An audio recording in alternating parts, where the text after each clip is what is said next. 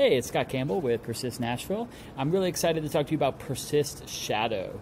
Let's talk about the why. It's really important if you are a college student to know someone in the field that you are studying to be and to have that professional network in that field so you can find internships and jobs later on.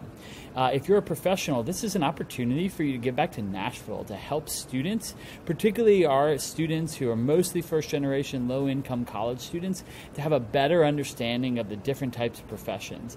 And these could lead into a mentorship opportunity for the student and the professional after you've had a conversation or shadowing.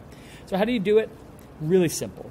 If you are a professional, you're going to click on the link and sign up. We ask you to sign up for once a month for either a 30-minute conversation or you're signing up for a 3-hour shadow on a Friday.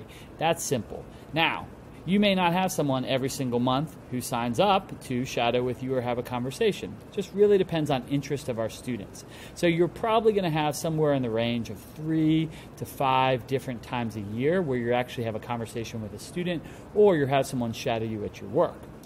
If you're a student, pretty simple to sign up. You just look at the list that we provided on our website of all the different professionals who've offered up conversations or shadowing opportunities, and then you click, you make sure that you sign up for the date that you're going to be there, and then you put it on your calendar and you show up.